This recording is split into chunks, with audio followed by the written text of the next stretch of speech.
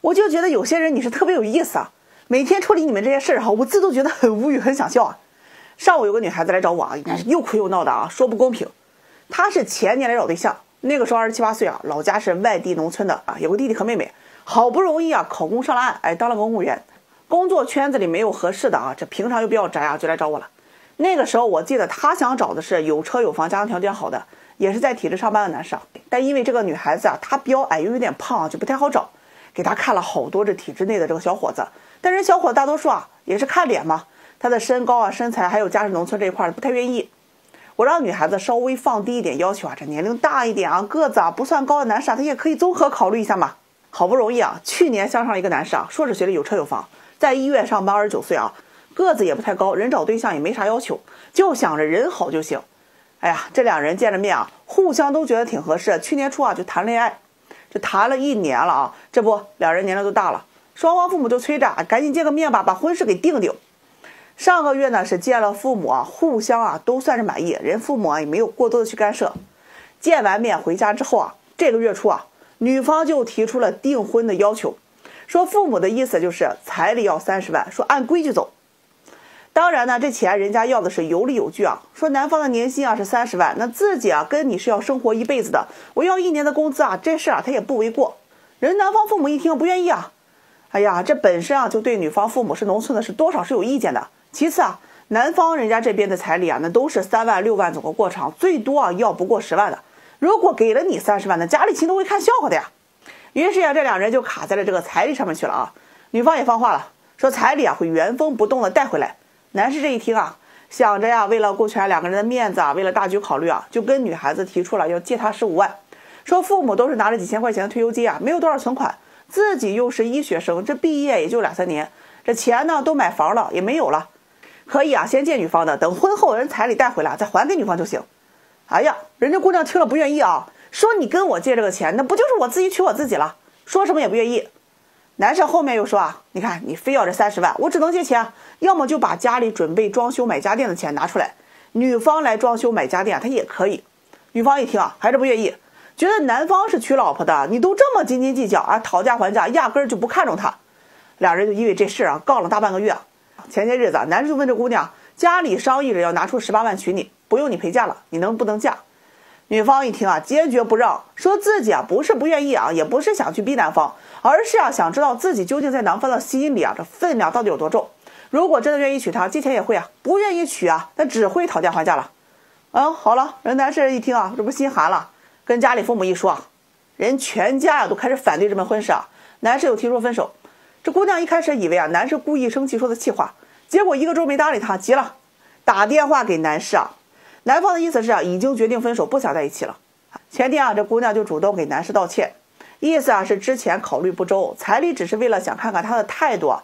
两个人既然谈了这么久，都有感情了，那自己也30岁了，再不结婚他也找不着条件好的了呀。男士这边的态度啊，人家就一直很坚决，说家里没钱，而且这2个月又因为这个事情啊，全家吵都很累，还是要分。这个时候啊，女方就主动降价，说10万也可以啊，咱们走个过场吧。男士还是不同意，说不想再谈了，分了吧。接着就是啊，这姑娘呀来找我哭啊，闹这一场。她哭完呢，还问我自己还能找什么样的。我说啊，反正这择偶要求还得降低，学历啊、工作就别卡那么高了，年龄稍微大一点也可以。如果有2婚条件好的，那酌情啊考虑一下。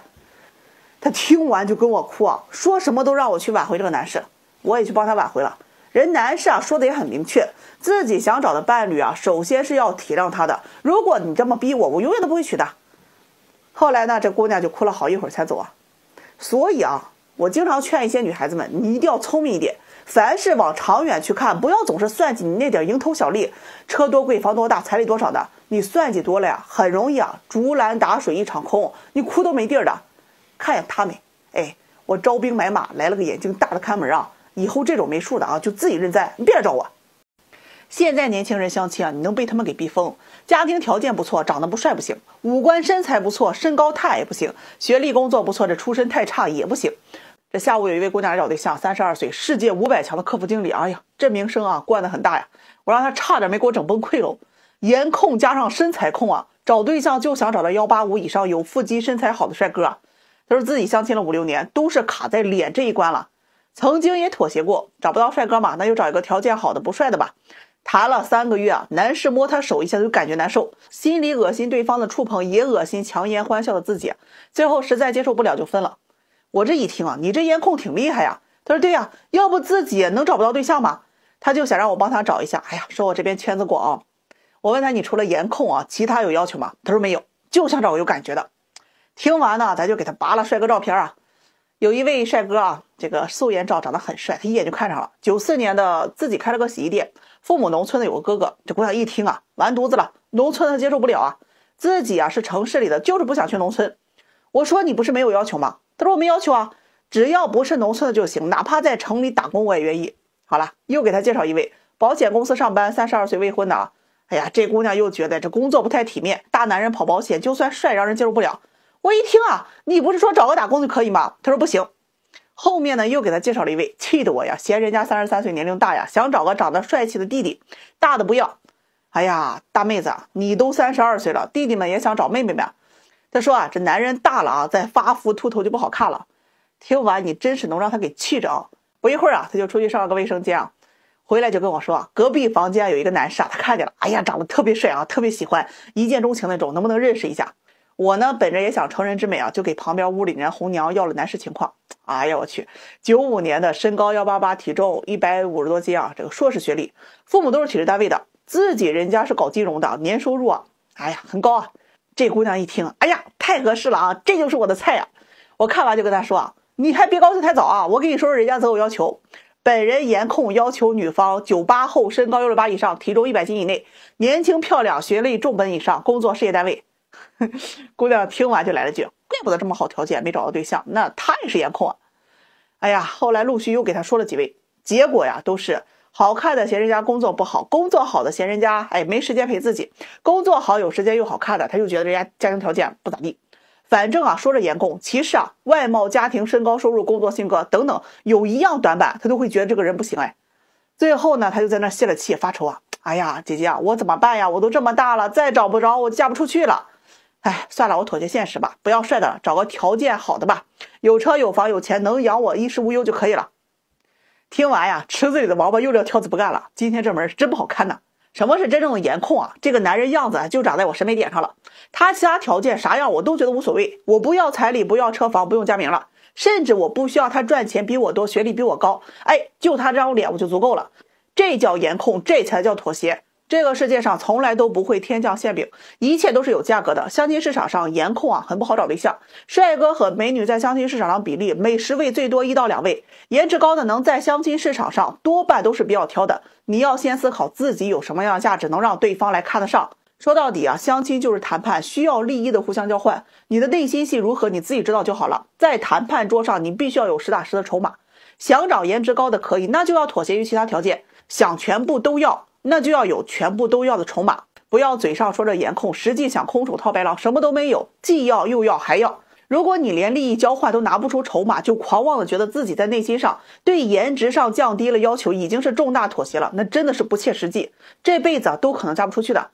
说的直白点，大白天做梦不害臊。你让我觉着恶心，不要脸。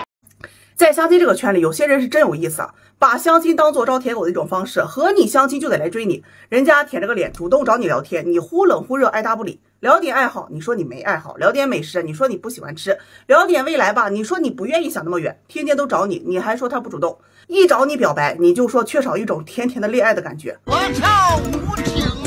上个月给一位26岁的女孩子介绍一位28岁的男士，男士的条件在相亲市场上属于绝对的中产，有车有全款房，还是体制公务员，父母都是高知家庭。哎呀，两人见面呢，男士是看上这个女孩子了，觉得长得漂亮，性格看着也比较温婉啊。女孩子对男士的印象也很好，条件很优秀了嘛。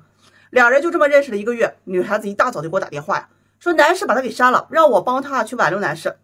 我一愣啊，我问他发生了什么，他说啊，昨天这男士跟他表白了，他给拒绝了。这给我整得很纳闷啊，你不是挺喜欢这男士的吗？他说感觉两人这段时间的相处啊，没有恋爱的感觉。听得我呀，你们俩都没确认关系，你想要什么恋爱的感觉啊？他说那他想跟我在一起，不应该努力追我，让我开心感到幸福吗？这个月他对我都不怎么认真，也不怎么主动，我没有觉得开心啊，所以我才拒绝的。哎呀，听完气得我呀，你既然不开心，人家把你删了就算了嘛，你还要挽留个什么劲儿啊？他又说男士人还行，条件也不错，自己也挺喜欢，那再努力追一下，我说不定就同意了呀。哎呀，气得我都翻白眼啊！我没看他唠多久，我就上班去了啊。上午空了，给男士回个电话。哎呀，这一问，人男士的版本他压根就不一样啊。男士说呀，他刚开始确实很喜欢这姑娘，两人见完面回去他基本每天都会主动找话题跟这姑娘聊天。这姑娘就是话题终结者，他发10句，女方才回个1、2句，他就觉得没有聊下去的欲望了，想着聊天不行，那就主动约见面吧。这1个月约电影、约吃出去玩，前后后见了也有个7、8次。这姑娘倒也配合，一约就出来，就是约出来就是特别被动，什么都需要男方主动。认识了1个月男士觉得这时间也不短了，就去表白。结果人家姑娘说她不主动，缺少恋爱的感觉，没有觉得男士喜欢她。哎呀，气的男士给我发了一大堆的聊天记录让我看看哪天不主动了，哪天不约她了。我是头驴，你也不能只让我拉磨不让我吃粮吧。他就感觉十分的痛苦，马上跟这姑娘断了联系。这种人要娶回家，那估计也得离婚，说什么也不愿意继续认识了。我回复给这姑娘之后她就很委屈问我，相亲了就不能谈恋爱了吗？我想找个喜欢我的，我也喜欢的，有感觉的结婚难道错了吗？我说可以谈恋爱但前提是双方承认是男女朋友关系吧。谈恋爱需要的是一个合理的身份，相亲你们能看对眼继续接触就可以确认一下恋爱关系，如果看不上眼那就直接说清楚或者不联系，这都没有什么关系最怕的就是你不咸不淡，感觉有戏又感觉没戏。一问他说还行，但是缺点谈恋爱的感觉，还不承认双方是男女朋友的关系，还想要对方来主动的呵护关心，甚至来跪舔自己，你这就不对了吧。他听完跟我说女孩子太主动会不被珍惜的。我的天哪，都什么时代了，现实和鸡汤你得分清楚好吧。人聪明的女孩子遇到喜欢的那都跟狼见了肉一样，赶紧扑就怕错过去了。你倒好，把男人当王八，自己当个兔子，搞个龟兔赛跑呢。有些女孩子你是根本拎不清楚都出来相亲了，你指望男人天天追你，他是闲的蛋疼还是脑子抽筋相亲市场上你以为就你一个人了，把自己当成公主了，非得捧着你惯着你不行吗？人男方主动了，你连个积极的回应都没有，你怎么让男方继续散发热情呢？再说男士这条件，有追姑娘的技能，今天也轮不到和你相亲了吧？还在想要恋爱的感觉，对不起，人给不了。现在这社会就这样，谁主动对我好，我就主动对他好。你想谈恋爱，有本事生活当中自己去招舔狗，把相亲当做招舔狗的一种方式，还疑惑为什么介绍的男人他不跪舔你，自我感觉良好，拒绝了对方，以为他会更积极主动的追你。哎呀，没成想算盘打错了吧，人删除了你，你真拿自己当皇太后呢？有随便挑别人的权利，别人被你挑是荣幸了吗？相亲就是互相奔赴，互相观察对方的优点缺点，挑个你喜欢的，愿意主动回应你的这个人才对。舔狗那是有违天理的。散会。